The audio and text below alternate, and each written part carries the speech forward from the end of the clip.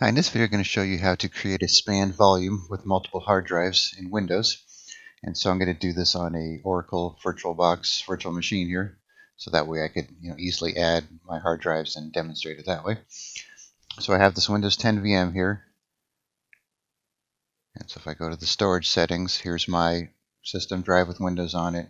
And I have these three 5 GB hard drives that I added just for demonstration purposes.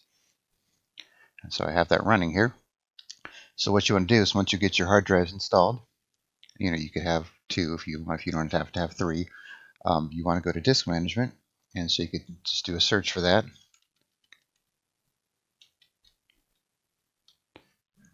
And click on where it says create and format hard disk partitions.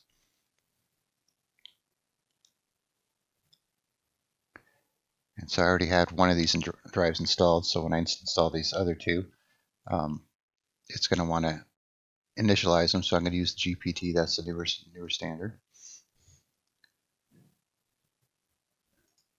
Okay, let's see this a little better here. Alright, so once again, here's our C drive, and here's the 3 5 GB drives underneath that. And they're all online.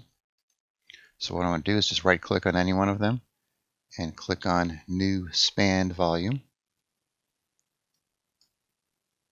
And then wizard's going to come up, click on Next. And so here's the one I clicked on, so I want to add these other 2. Just highlight them and add them.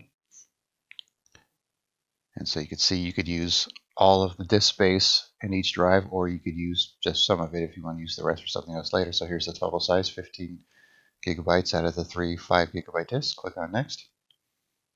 Give it a drive letter. I'm going to, let's use S for spanned. Click on Next. And let's just call it span just for fun. And NTFS file system, of course. We're going to do a quick format just to get it over with. Click on Next. Then here's our summary here. Click on Finish. And it's telling us it's going to convert it to dynamic disks, which is what you need for this kind of procedure. So we're going to say yes to that. So now I've switched them all to dynamic. It's formatting. And now there it is. So we have our C drive and our span drive. What are the properties of it? We have our 15 GB total. And then we can, start putting files in there if we want.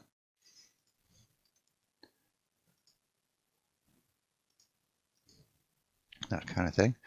So now with the span drive, there's no redundancy. So if one of these disks fails, then you're out of luck. You lose everything. So I'll demonstrate that for you right now. So what I'm going to have to do is shut this down and remove one of the disks real quick.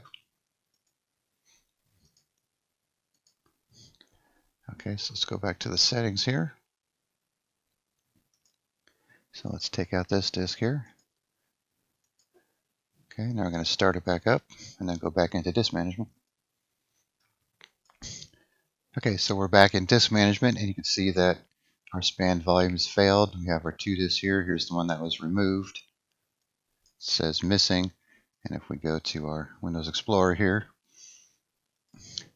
you'll see that our S drive is now gone. So like I was saying, there's no redundancy. It's not like a RAID volume where you could recover your data when you lose a disk. So you're kind of out of luck here. So if for some reason you just unplugged it and plugged it back in, then you'd be able to reactivate the volume with that same disk. But if you try and add a different hard drive and reactivate, it's not going to work. So once again, span volume is just a way to take multiple disks and turn them into one volume. So you're actually writing to all 3 of them, but there's no redundancy. And if you lose one, then you lose all your data. So it's just something you want to use to increase your speed or something. But if you want to get something more redundancy, you want to try and RAID volume, like a mirrored volume or that kind of thing. So you might want to check out our mirrored volume video that we also have. And that's about it. All right, well, thanks for watching, and be sure to subscribe.